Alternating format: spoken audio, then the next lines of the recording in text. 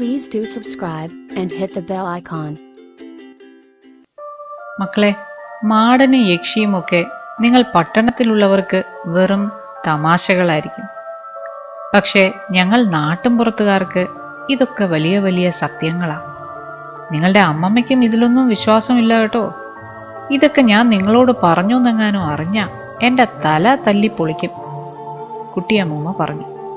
അപ്പോ അമ്മമ്മ മാടനാകുമല്ലേ? പൃഥ്വി ചിരിച്ചോണ്ട് പറഞ്ഞു. എന്തോ വലിയ തമാശ കേട്ടതുപോലെ കുട്ടിയമ്മൂമ്മയും കുലുങ്ങി കുലുങ്ങി ചിരിച്ചു. കുട്ടിയമ്മൂമ്മ മാത്രം.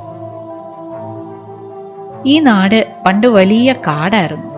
തെക്കോട്ടും വടക്കോട്ടും നീണ്ടു കിടക്കുന്ന റോഡിന്റെ രണ്ട് സൈഡിലും കാട്. തെക്കോട്ടും വക്കോട്ടും എന്ന് വെച്ചാ, ഓ Prithvi, you just listen. South, north. അമ്മമ്മ പറയും. മിന്നു ദേഷ്യം കടിച്ചിറക്കി. പമ്പയാറ് കടന്ന് ഇക്കരെ കയറി 50 വാര കഴിഞ്ഞ ഒരു കരിമ്പനയുണ്ട്. അതിൽ പണ്ട് ഒരു യക്ഷിയുണ്ടായിരുന്നു. വെളുത്ത സാരിയൊക്കെ ഉടുത്ത് മുറുക്കി ചുവപ്പിച്ച് അങ്ങനെ നടക്കുന്ന ഒരു സുന്ദരി. സന്ധ്യ കഴിഞ്ഞ് ആണുങ്ങൾ ആരെങ്കിലും ഈ ദേശത്ത് വന്നുപെട്ട അവരുടെ കഥ കഴിഞ്ഞത് തന്നെ. അടുത്ത് വന്ന് ചുണ്ണാമ്പുണ്ടോ എന്നൊരു ചോദ്യം.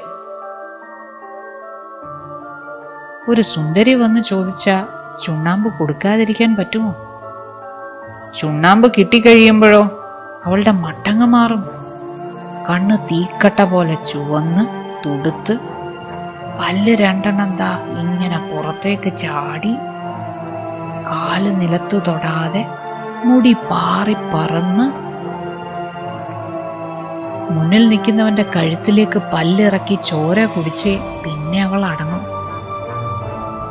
ഒടുവിൽ ശല്യം സഹിക്കാനാവാതെ ഇന്നാട്ടിലെ കാർന്നോമാരും പ്രമാണികളും ഈ തറവാട്ടിലെ അന്നത്തെ കാർന്നോരും ഒക്കെ കൂടി ചേർന്ന് മാതാവിന്റെ പള്ളിയിലെ വലിയച്ഛനോട് കാര്യം പറഞ്ഞു.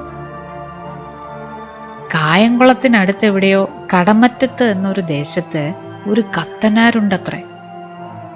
വലിയച്ഛന്റെ സുഹൃത്താ, വലിയ സിദ്ധിയുള്ള ആള്. ഏതു കൊമ്പത്തെ യക്ഷിയെയും പാലമരത്തിൽ പിടിച്ചു തളയ്ക്കും. നീ എന്നതാ കുട്ടി ആ പിള്ളേരെ പറഞ്ഞു പേടിപ്പിക്കുന്നേ? എല്ലാരും എഴുന്നേറ്റേ, പോയി കഞ്ഞി കുടിച്ചേ, ചെല്ലെ ചെല്ലെ. യോ, വീണ്ടും ദ സെയിം ഓൾഡ് കഞ്ഞി? ആ, പപ്പടം ഉണ്ടായിരിക്കും അല്ലേ? ഞാൻ സമാധാനിച്ചു.